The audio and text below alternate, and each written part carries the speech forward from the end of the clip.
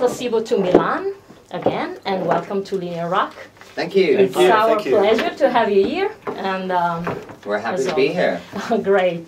So it's 4 years since Battle for the Sun, but in October 2012 you released an EP, B3, which broke the silence in a sense. As a sort of teaser, we can call it like that. Why this choice to have a long break, and why now is the perfect timing to come back? Well, normally we make a record, then we tour the album for 2 years.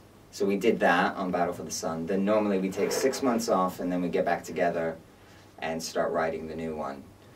This time, instead of taking 6 months off, we took 11 months off. That's the only difference. Okay. So it wasn't so long for you, actually, or actually was the longer time off you took in a few years? Well, yeah, but we were still creative during that period, okay. And you know, we were still writing. Okay.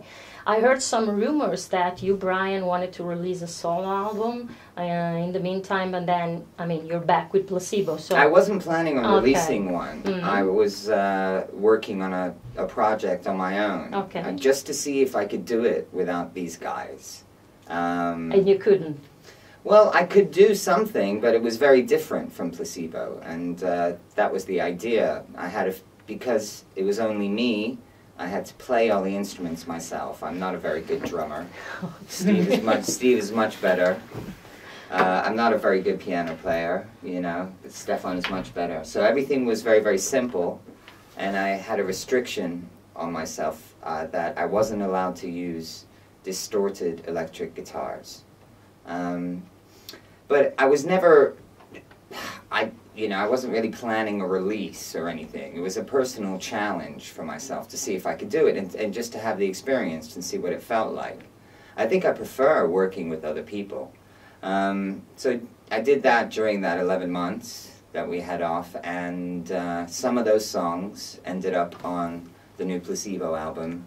Too Many Friends was one of the songs, Scene of the Crime was one of the songs, and Hold On To Me was also one of the songs. Is it true that you recorded in two different periods and that there was a tour in between? Mm-hmm. Is that correct? Okay, so you composed some of the material before, some on the road, and some after, or what happened? Was a different process this time? Yeah, very, very different. We didn't compose on the road. We started making this record kind of by accident. So we were trying out a new producer, Adam Noble, and we just went into the studio to record some songs. But we were having such a good time that we thought that, hey, maybe we should stay in the studio and start on working on our new album. But because it wasn't planned, everybody had commitments, and we were, we had a tour booked. Adam Noble had production commitments, so we ended up recording the album in short bursts over the space of a year.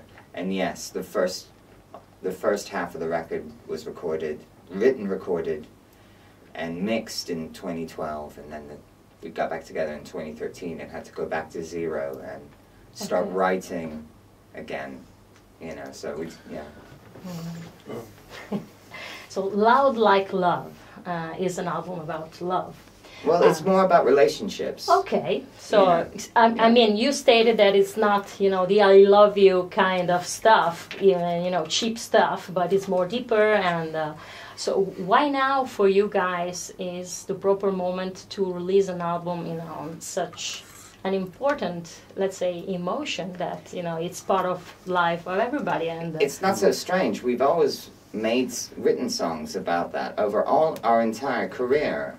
Yeah. That relationships has been the subject of so many of our songs. Yes. But not the only one. While we were writing this one, it seemed apparent to us that a theme was emerging, and we decided to commit to that theme. So, but it's not such an unusual thing for Placebo. You think back to Without You I'm Nothing. Yeah.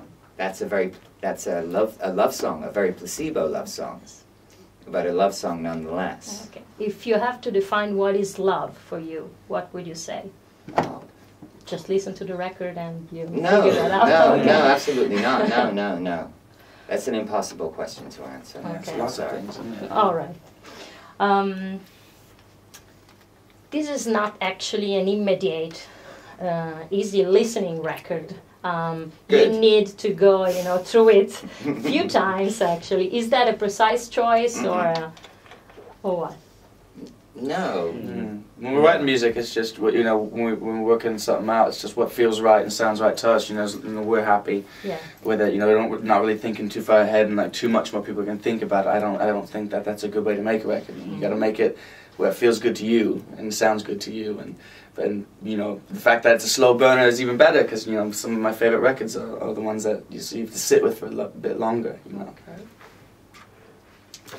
The single "Too Many Friends" starts off with the line, "My computer thinks I'm gay. I threw that piece of junk away." Would you tell us the story behind the song, and did you actually write it in Paris? No. No, No, okay. I didn't write it in Paris, but I was trying to find something that rhymed with gay. Okay. And I thought that Champs-Élysées was quite good. Okay. But that actually happened to me. Up until a certain point, my computer had advertised to me exclusively as a heterosexual male.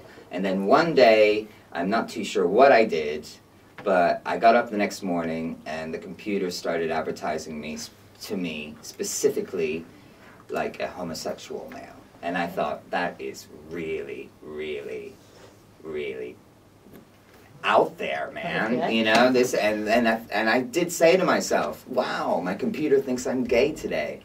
And that's kind of the start of the idea for the song, Okay. So it happened. I must have watched some, I don't know what I watched. Maybe I do. Maybe I'm just pretending to not remember what I watched. And in the video, the writer Brian Easton Ellis, the author of American Psycho, is the voiceover narrator. Why this idea in this specific song, and is there any connection with the book and the movie? Well, he's written many, many books apart from American Psycho. I think course. American Psycho is probably his most famous one. Right. Because it's so violent. I read his first two novels as a teenager, Less Than Zero and The Rules of Attraction, and they really spoke to me. It wasn't our idea. It was the producer and the video director of the video. It was their idea, and we thought it was. I'm a fan, so that was one of the reasons, and it also was very appropriate because the song touches on social networking, and he is an avid Twitter user, so we thought that he was the perfect man for the job. The song that closes the album is called Bosco, which is actually... We wrote that in an Italian forest. Okay, that's why. That's why it's called Bosco. Okay, Yeah. That's a very special song. So that in a Bosco, actually, you had the inspiration to write that? Yes. Okay, so that's cool. We built a campfire. We took magic mushrooms. And Bosco wine. And we put face paint on, and we sort of did like a shamanic ritual in this Italian forest. Okay. And people from the other side of from another universe, they sort of came and they took our hands and they placed them on like little miniature pianos, and we wrote the song that way. Okay, so you have the script for the next video as well. Great. Okay, for a new band approaching a music career nowadays, internet is the primary vehicle. But what would you suggest to do, beside that, upon your experience as a band? I think the most important thing is to stick to your guns. Okay. By that I mean do what feels right for you. Follow your own voice and follow the sound that you have in your head. And although it's hard to get started, hard to get an audience, hard to make money for a lot of new artists, the most important thing is just to keep doing it. Opportunities and possibilities will come your way. Okay. And I think the more you give out, you know, things will come back. You know, I think it's a lot of hard work, and just try to get your voice heard as much as possible with any means that's available to you. So stick to your music is still the most important thing. Absolutely. Yeah. You have to do what makes you have to make the kind of music that makes you excited, not what is fashionable. Okay. Yeah. Otherwise, you won't last very long because fashion changes all the time. Yeah. So, did success change you or influence your growth as a single musician, as a band, personally? What do you think? we've been successful since we were very young. Yeah. I was 22, Stefan was 20 when we had our first hit record. So how much, of course it had a very major effect on us, but you know, we are very different people today than we were when we were 20, thankfully. Otherwise it would mean that we wouldn't have grown, you know, or evolved as human beings. Yeah, we've very much grown up in the spotlight, which means you make a lot of mistakes in public. People take photographs, and then you see them, and you're very embarrassed. Okay. You know. But personally, I have no regrets. I don't know about you, Stefan. No, I think it's the experience are there to make you who you are today. I think it's accepting everything that you've been through, because at the end of the day, you cannot change the past. And I think it's just you know, a testament to us still wanting to do this. You know, that music is still the most important thing for us, which has kind of carried us through. You know, and that's what we're here today, really. Brian, you're considered a sex symbol. How do you live with that? I don't. I don't see a sex symbol in the mirror when I wake up in the morning. Okay. You know? And I'm very grateful for that. I think I would be an unpleasant person to spend time with if I did. So I don't think about it. I think a lot of people have, you know, a lot of opinions about me. I hope most of them are positive. I know some of them are negative, and that's okay. But if I am to concern myself on a daily basis with that, then I would begin to feel very self-conscious and inhibited, and that's really not good for an artist. Okay. Because an artist, you know, what they do is that they express themselves in an uninhibited way. As an artist, you have to take risks. If you're worried about, you know, keeping up appearances, then, or, you know, what other people think about you, then you won't take any risks. So I don't consider myself to be a sex symbol. I find it quite funny that a lot of people do, but I'm also, you know, it's very, very, very flattering for me, you know, because it's not what I see in the mirror at all. Okay. Recently, Russia is becoming a very tough country to play for, you know, some artists. The visa is difficult to have because of a law that do not allow propaganda about sex and drugs and rock bands that are in some senses related to that. Because, you know, they don't want to risk any message, you know, against that law. What's your position on this matter, if you want to tell something about it? Well, Elton John is going to Russia, and he's a great inspiration to us all. I think to boycott that country because of a government's policy would be a real shame. I don't really believe in artistic boycotts, because if we were to boycott all the countries whose policies we disagreed with, there might be 4 countries on this planet that we could go on tour. You know, so we will continue to go because we have a lot of fans in Russia, and we go and bring our message of tolerance and togetherness and unity, and that's what we represent. And so we go there and we, you know, just by playing our music in that country, we are a force for good and a force for change. Okay. Very quick last question, or they're gonna kill me. Right on, sister.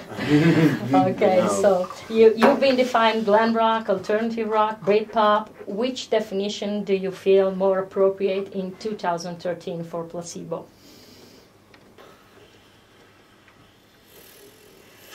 None. No, I don't know, because those labels mean nothing, you know. You know, you ask one person what is alternative rock, and they'll give you one answer, and you ask the other person what is alternative rock, and they'll give you a completely different answer. I think we're a rock and roll band, you know. That's what we do. Yeah, we make which is the best. we make music with guitars, loud guitars and drums, and some really, really cool synthesizers. That's what we do. Okay. Very last one. Sure. 10 years ago, you played Boys Don't Cry with Robert Smith. Mm-hmm. If you have to define in one word, how was that experience? What would you say? One word. Okay, you can have more if you want. It was an honor. Okay. Yeah. That's the best word you could say. Thanks, guys, very much for your time. Oh, thank you. Nice talking to you. We'll wait for your tour to come back to Italy soon. Yes, we'll be Do back. you have dates already, or we're still in the can? We're playing in Bologna in November. Yeah. Yes, yeah, that one, but that's one show, right? This year. Yeah, but next year you're gonna come We back. hope so, yeah. Okay, cool, very much. Thank you All right, very excellent. much, guys. Thank you. Bye.